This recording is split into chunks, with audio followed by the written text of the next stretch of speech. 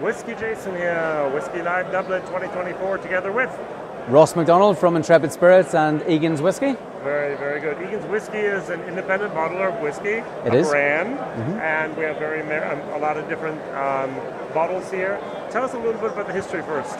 Yeah, so Egan's was started in Tullamore. Yep. Rupert Egan is here today, and he sources all the whiskies himself. Yep. He blends them in different levels and then bottles them himself. So they've never had a distillery. They've always been bonders and blenders based out of Tullamore. Very, very good. Now, what would be the entry level, the flagship product here? So the entry level would be, it used to be vintage grain, but we changed it to Bonders Blend, which was launched in November last year. And this is a blend of 4 different whiskies. There's 2 single grains and 2 single malts. Okay. So this is for highballs, made in cocktails, but it's also super smooth to drink neat as well, yeah. So 2 different grains means 2 different distilleries, or how can I understand that? Yeah, so it can be different distilleries, but it can be a blend of the same distillery, and it can change depending on the different casks that Rupert has. Exactly. Maybe bourbon cask, maybe sherry cask. So Rupert has about 2,000 casks in total, aging from 3-4 years old to 32 years old. Wow. Okay. So it's a huge inventory to pull on to create these whiskies. All right. Wow. Let's go over to the Endeavour here, right? Yeah. So Endeavour would be the slightly peated style. So it's it's a blend of 4 different whiskies. There's first fill bourbon. There's a bit of PX sherry. There's bourbon cask and a touch of peat. So they use like an Islay whiskey and then age the Irish whiskey in that cask. So an Islay cask. Yeah, which brings that peated element. So it's about 15% peated.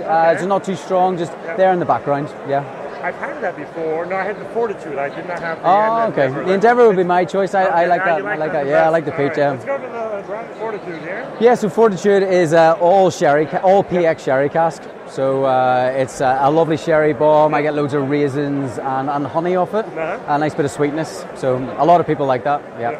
So all 40% so far? No, so the Bonders blend's 40, and then the rest are all 46. Okay, very good. Let's see how bad my eyes are. It does say 46. Very good. That's great. And then we have a nice little box here. Yeah. So we're going up a little bit in price and a quality maybe? Yes. What the Conviction is? So Conviction is a 10-year-old.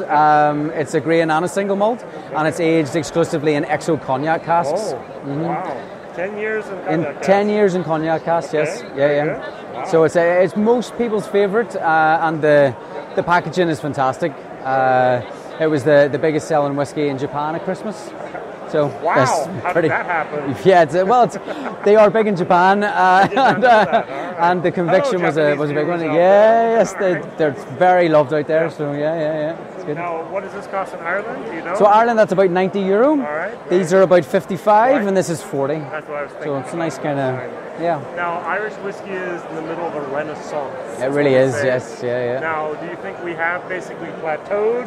Or is there much more growth to happen? I think there's more to come. Okay. I think there's definitely more in the high end to come. That's still growing, more than the low end. The low end is kind of taken up with Jameson and Bushmills. But I think cast finishes will always keep growing. Different styles of cast finishing, which is what Rupert and the Egan's brand sort of is good at. Which is good. Can you give us maybe a little bit of an idea of what a cast finish in the future could look like that's special? Yeah, well, I've always wanted to see them do like a Mizunara cask, perhaps, like a nice Japanese cask. He's done different single casks for different markets. Most recently, he did a 32-year-old private cask for the Japanese market again.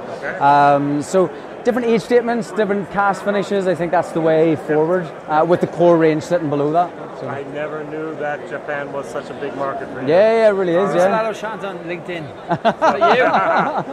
Yeah. How's it going? You well? Yes.